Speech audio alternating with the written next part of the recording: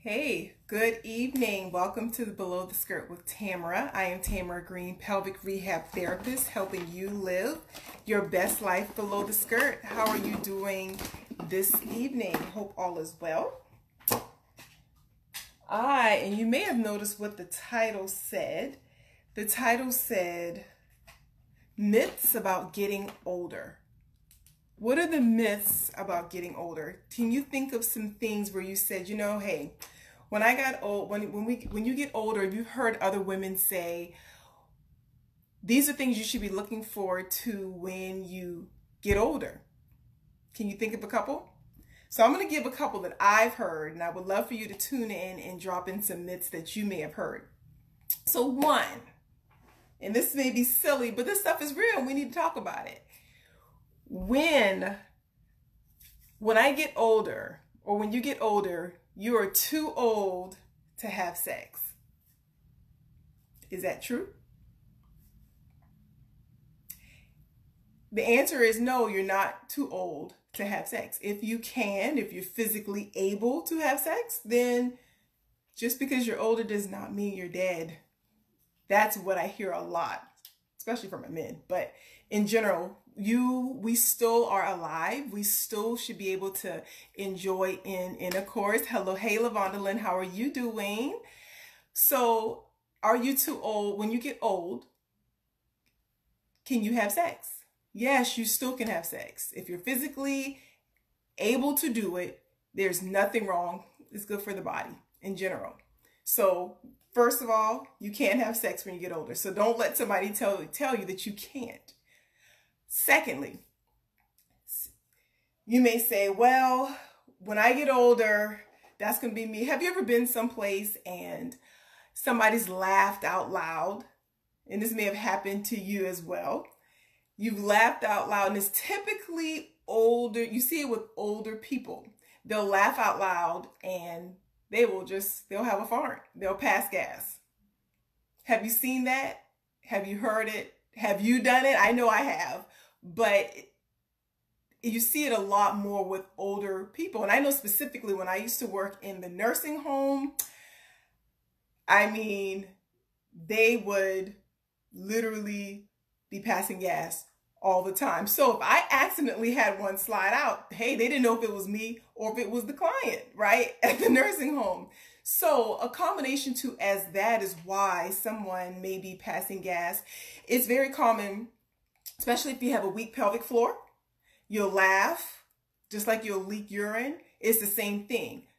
Some gas will pass through as well, unwanted gas. So if you are able to have a stronger pelvic floor, those pelvic floor muscles, Virginia, I always have her with me. And let me show you the pelvic floor muscles. If you don't know, they're the muscles that sit here and they house the uterus, bladder, and the rectum. Again, just like the faucet with the pelvic floor, if you're having some leakage, strengthening that pelvic floor, that will definitely help. Same thing from the other end. If that is weak, then it will then allow leakage, if it's fecal, or gas. Something is going to exit. The question is, do you want it to exit when you want it to exit versus it coming out the other way around? So passing gas is something that as you get older doesn't necessarily have to be the case, but it is common because of a weak pelvic floor. So I wanted to drop that in there with you. And I'm going through 4 different things as to what are some myths that you hear that you should be looking forward to when you get older. Can you think of something? I want you to, those who are watching, drop something in that you have heard when it comes to the below the skirt issues. Thirdly, depends. You go down the aisle, you see your tampons, you see your panty liners, you see the pads, and you see the depends, right? And then they have those depends where they can be pretty, they look like regular panties for the most part. More of us are low cut, well, high thigh, however it's called. But you've seen women who've had the depends.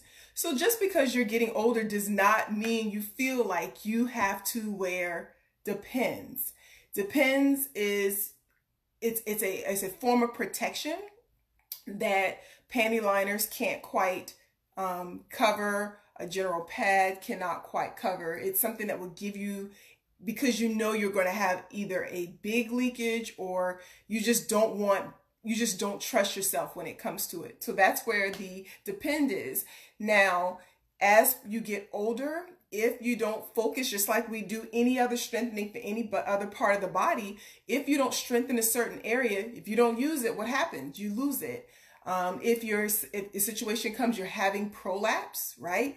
That can cause increased frequency in urination as well, causing more at risk of you having leakage. So to answer the question, when you get older, yeah, me and my girlfriend, we're not going to be wearing Victoria's Secrets anymore. We're going to be wearing Depends. That does not have to be the case. That's where pelvic therapy can help now if you're noticing some of those symptoms as we speak. Fourthly, you may say, well, I won't be able to do certain things I would like to because I'm not flexible. Or you may see someone dancing, they're salsa dancing, moving those hips, or doing whatever dance people enjoy doing. Or you may see a woman watch on a show, she's doing a stretch, doing a certain move. You know, I've been places and I'm like, I'm 38 years old and I'll go somewhere and I'll see a young girl doing something like, oh, that would break my body, right? Well, if you work on stretching your body, for me, I like to do yoga. Those stretches have definitely allowed flexibility in my life that has allowed it to carry over in all aspects of my life, just from everyday activities, less pain, less back pain, but also into my bedroom. It's definitely spiced it up a whole lot. So sometimes I feel like I can do something like an 18-year-old, really when I'm 38. So, but my point is, you may say, I can't do certain things that I would like to do because I'm getting older and I'm too stiff. Well, you can fix that. There was a lady in the yoga class that I was in, right? And I had just started yoga early this year. And when I was there, and I was doing some stretches, and I caught myself looking up at her. I was like, dang, can I be like her when I get older?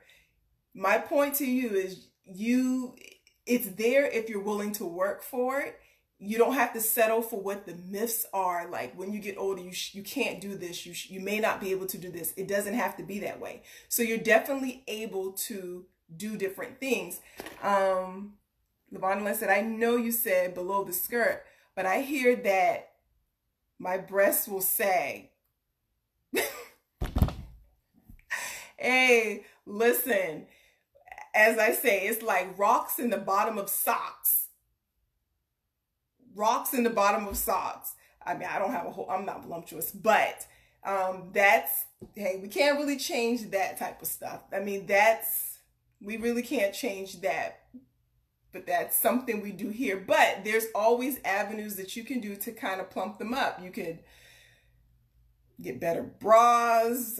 There's ways to do things, but yeah, that's something we really can't quite help. Somebody else can probably help out with that. I don't really know. I don't have a whole lot of them. So yoga, it is. Yes, Tamika, that is right. Yoga definitely helps with stretching. Again, I saw some women in these classes doing some amazing things.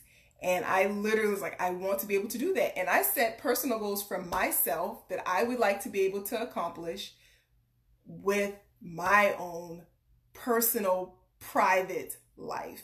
And there's some goals I'm still working on it. I'm gonna have to continue to stretch, but yes, it definitely helps. So I was naming just a couple things. So Levonda, that was good. Rocks at the bottom of socks, droopy breasts, that's a part of it. And there's some other cosmetic things some women may want to do to adjust it. But I'm talking about things that we can control conservatively. Stretching, yoga, Depends, the leakage that we're having, even if it's urine or if it's fecal, working on strengthening that pelvic floor so you then don't have the uncontrolled leakage that you're not wanting and not necessarily feeling like you have to go and get those Depends that they've had all decorated to say, hey, it's okay. There's help for that. Also feeling like, hey, when I get older, I don't want to be that woman that I'm passing gas when I laugh, or I bend over and pick something up and you hear a noise come out. It's not the silent one, it's the loud rattling one, right? So that when it comes to having a weak pelvic floor, you will notice there's times where you will just pass gas out loud or fart out loud, unintentional, or you'll move the wrong way and you'll have it slide out unintentionally. So working that pelvic floor will also decrease those issues. I had a client come in today and she said every time she would laugh, she would fart, and she hated it, especially when she was at work, we'll put it like that. And she said, I've noticed since I've been doing my exercises with you, I have not been having unexpected outbursts or embarrassing moments like that. That would make me not even want to laugh. I would just feel like I could just put something in there to plug it up so it won't come out when I'm not ready for it to come out.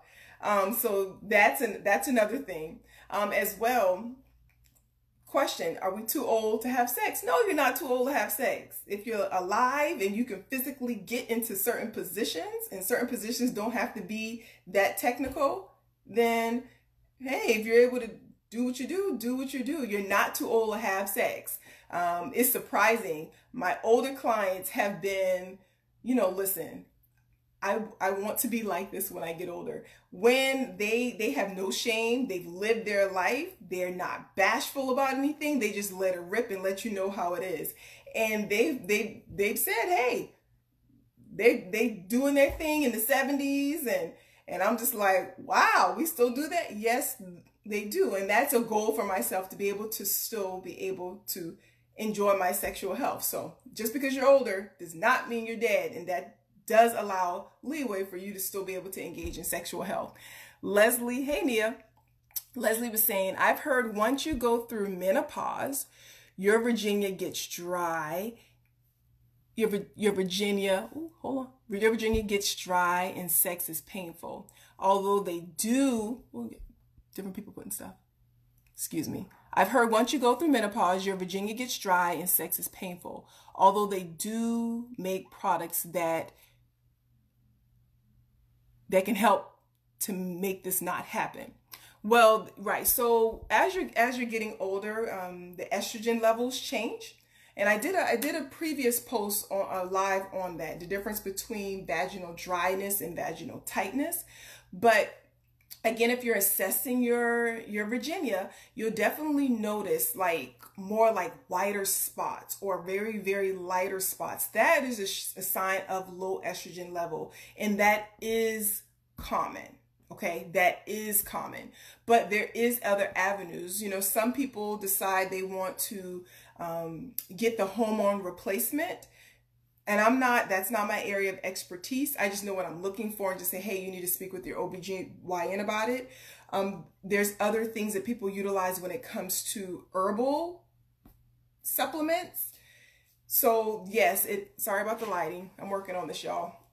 But so to answer your question, yes, that is a common factor that you may have. Always look at what your intake is when it comes to your dieting, making sure you're definitely checking out what your hormonal levels are. And if you decide, hey, I'm not going to necessarily want to take some form of medication or of such measures, you can definitely utilize lubrication, because lubrication helps out with the dryness. But naturally, you want to be able to increase your wetness down there. And some of that too has to also deal with foreplay, depending upon what your pleasures are. Some people want it right, quick, fast, in a hurry, right?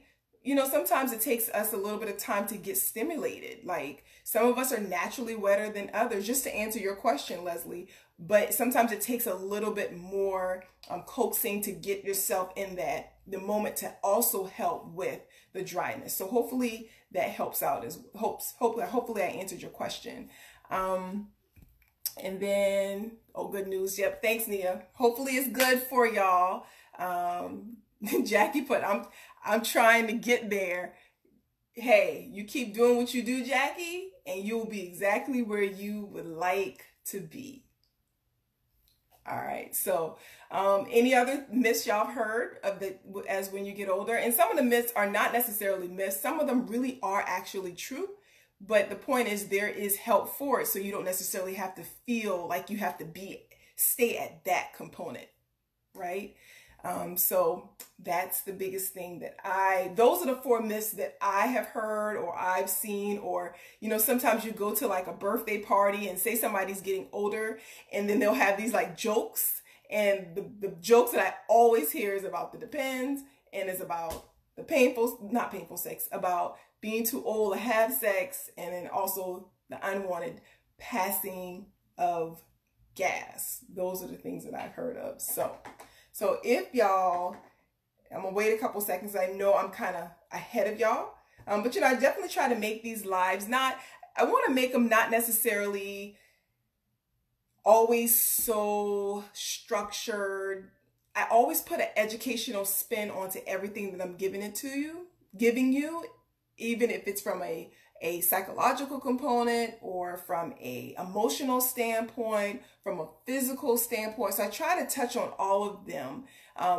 But I just definitely try not to always make the lives so structured in a class setting. So definitely trying to open it up to bring a little laughter to it.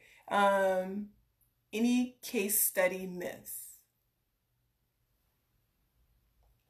Trying to think, I'm not quite sure if I understand your question.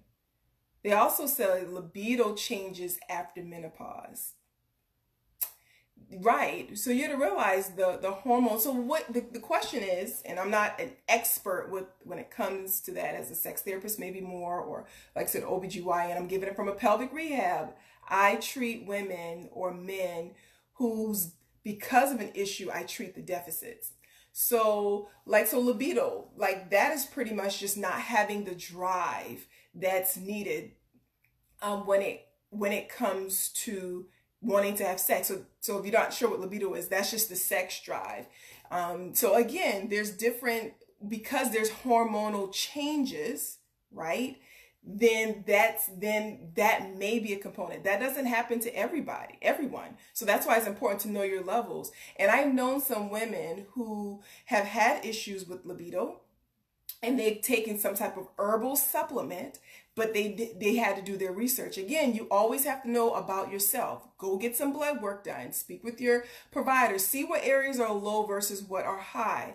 And with that being said, they've taken their levels, done their own research, and as long as it's medically okay, they've done more herbal. Like for instance, like Lavonda Linsankit, she sells the oils, natural oils. Hopefully I'm saying this right, Lavonda. If not, please correct me.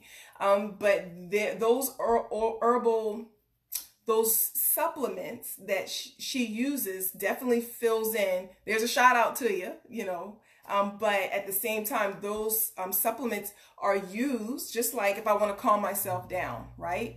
Then I may do lavender. That definitely suppresses me and gets me calmed down if I'm kind of anxious or whatever I'm feeling. So just realize there's other things out there. I can even just say for myself, like with my menstrual cycles, like I had a tubal ligation a few years back, and I definitely noticed, and I know I may be kind of off subject, but I'm just telling you there's things to help yourself if you do a little bit of research. I've noticed after having my tubal ligation, my periods, my menstrual cycles they were a lot heavier.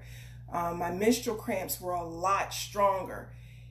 Man, I thought I almost was going to the phase 1 of labor, y'all. Like, really. And I started doing like herbal teas. I remember one day, I literally I didn't even realize I was having a period, even though I was having my menstrual cycle, but the cramping was not nearly as severe.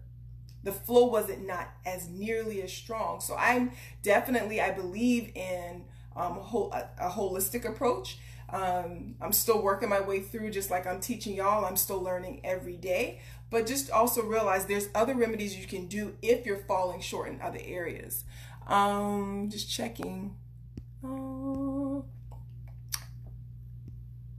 Other myths not mentioned.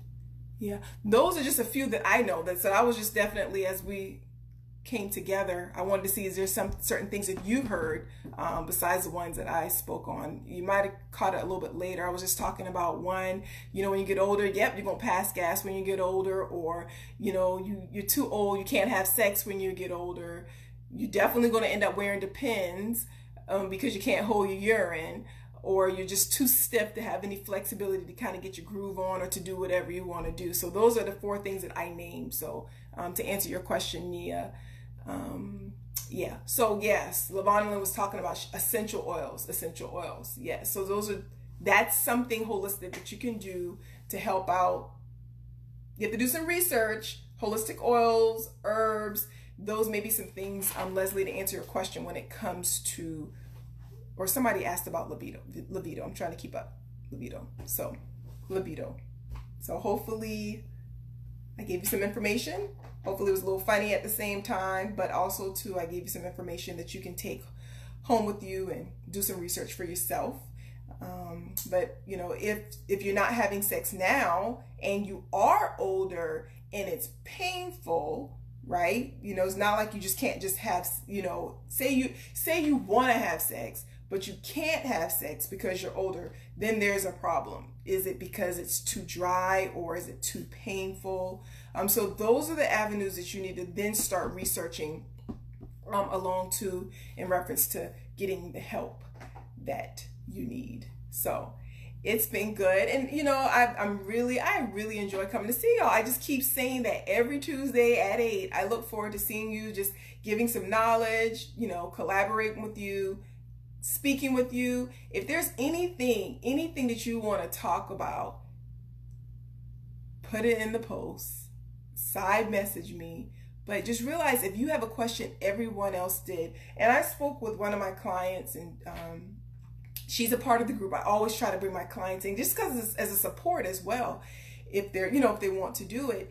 And she mentioned to me, she was like, I would have never felt comfortable to be able to really just have an open conversation with some of my friends, or some girls who may get together somewhere, and we're just talking that stuff that we just didn't talk about. And I just realized at that moment when it was another component. It was another confirmation that, yes, what I'm talking about is uncomfortable, but at the same time, it's so needed. It's so needed. So for her to be able to go and chit chat with some girlfriends about her Virginia and some of the things that they have been dealing with, or some things that she may have learned that they're like, oh, we're going to talk about that. But then they started feeling comfortable. That's great. We've got to definitely continue to have these public conversations on private matters. That doesn't mean I'm going to go run out in the street and be like, yeah, we're going to talk about my Virginia or my vagina or my vulva. No, that it's a time and a place for things, but let's not never have a conversation about it. Does that make sense what I'm saying? So there is a time and a place for things, situation, your personal, your bedroom life, or your below the skirt, your bathroom life, dealing with what you're dealing with. But there's nothing wrong about having a conversation, right? You say, oh, look at that makeup, girl, that red lipstick is popping, or wow, you really look good in that dress, or man, that hairstyle really suits you,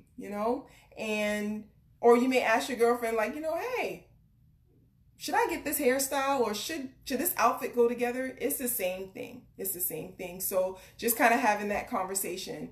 And I know we're all kind of like social distancing, but at the same time, when we get back to somewhat of a normal, definitely have a girls' night. Y'all talk about it. I don't mind being your special guest, and maybe through Zoom. I'm loving this Zoom thing, but that would be great to be able to have these conversations, because it's okay. And you just may not realize just that general conversation on the low, you may be helping heal the next person next to you when you're talking about it. Or you may be helping bring them out of something they feel so afraid of, or it's, it's a secret, it's a taboo. They may feel like they're in bondage. They may feel like they're in isolation. They may feel like they're like truly the only one. They may be frustrated with it. They may be embarrassed about it. They may have all these feelings about stuff we just don't talk about. And we have so many support groups. I'm in a support group. It's like this plant-based support group. It's pretty cool, right? So we talk about that. Or we may be the support group where we're mothers, or maybe a support group where you've recently had a procedure. So you want to be in that support group when it comes to speaking on, say you had a hysterectomy, say you had a breast reduction, say you just got I just got my new locks, I'm loving them. I'm in a group for that. Like, you just want support of whatever you may be possibly dealing with within your life, good or bad. You want support. And that's the same thing that this group is for. That's the same thing that you can also be a part of when you're with, whoop, my light fell down. One, the time is running out, huh? It's amazing how things happen. So what I was trying to say, this light is bright. Hey, that's what happened with Facebook Live. You got to be ready. Anything can happen.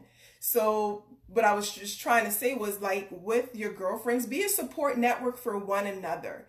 If you haven't gone through it, then you may be, somebody else has already gone through it, or somebody may be preparing to go through it. So just realize, be a support network with your sisters, with your friends, with your church buddies, with your relatives. Like I said, there's a time and a place for it.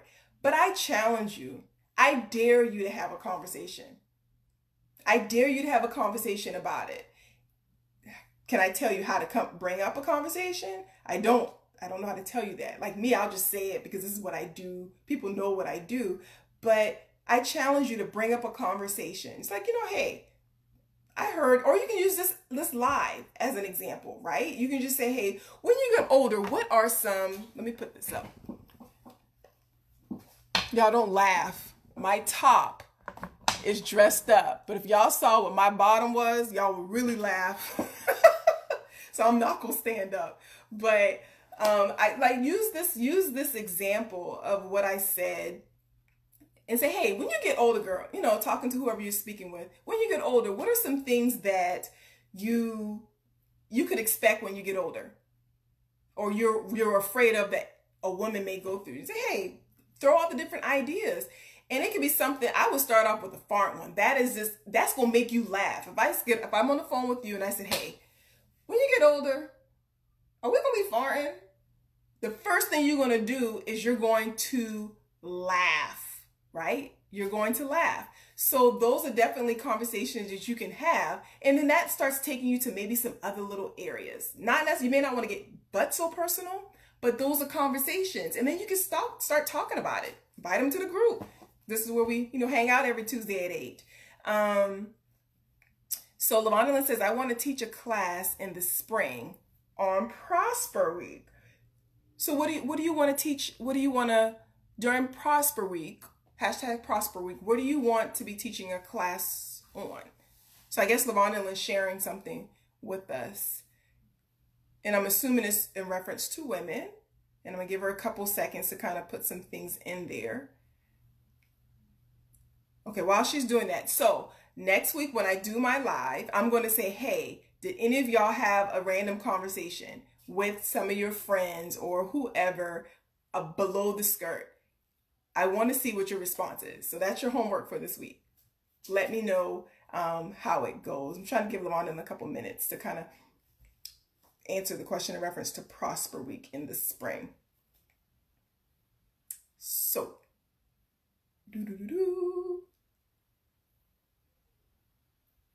But yeah, so definitely want to challenge y'all to it. Not to be on repeat, because I feel like I'm repeating myself. So it's kind of time to shut it down. So challenge yourself. What are the different 4 things, different ways that you can engage a conversation, stir it up. If you, I want you to teach it. Oh, okay. Yes, yes, I would love to teach it. Question, can I bring Virginia? And with bringing Virginia, wherever I go, Virginia goes. Also, hopefully they're ready to handle it because I'm going to bring it. I'm definitely going to bring it. So I just booked myself for something during Prosper Week in the spring. So I'll definitely let you ladies know. You're the first for me to let you know about things that are going on. I'm doing it live. I'm almost done. And then also too, I also want to let you guys know, I will be launching a course next week on leaky faucets. So I will be doing a live webinar, and as soon as the marketing team kind of pulls everything in, I will definitely drop it in this group. So I'm definitely, again, I know some of you don't feel comfortable dropping questions out loud in here in this group. Like I said, these are very intimate conversations that we do have, but I want to meet you where you are. Oh, Virginia's always welcome. Thank you, me and Virginia. But I want to meet you where you are, or if it may be someone you may know who's dealing with it and they're so embarrassed. They are so embarrassed. I had a woman, she just didn't want to travel that far. She couldn't travel over 30 minutes because she wouldn't make it to the office. So we had to restructure something for her so she could be able to get to me, and then from there be able to work on her course of action. So I will be launching a course next week. It will be going live, and I'm officially letting you guys know next week, Thursday, September the 17th. And this is specifically for, it doesn't have to be someone, my license can only cover South Carolina. This is for anybody outside of South Carolina. This can be, it's nationally, meeting you where you are if you're having issues with leaky faucets. And it's an online therapy course. And if you look at the course, it is just like me literally speaking to you. I'm giving you everything I would with someone in my office. You have homework, you know, it's definitely, and you'll get the results you're looking for within 30 days. You will definitely have a functional change of life within 30 days. I can see it even with my clients after they come for 2 or 3 visits. They've already definitely noticed a significant change, almost to the point that they're not really having any issues. So wanted to drop that gem out there. You're the first to know, and share with other women so they can be on the lookout as well for this course that I will be having. So I went way beyond my time. I enjoy being with you ladies as always. I look forward to every Tuesday. Again, if there's anything you want to talk about, you're in the Below the Skirt group. Don't be fearful. Don't be shy. If you don't feel comfortable, share it with me. You know, I'm not shy about speaking on this in this group. I don't do it all over the place, but there's a time and a place for everything. And this group is the place, and this group is the time. So look forward to seeing you guys you ladies next week, Tuesday at 8, same time, same place. Be there or be square. Have a good evening.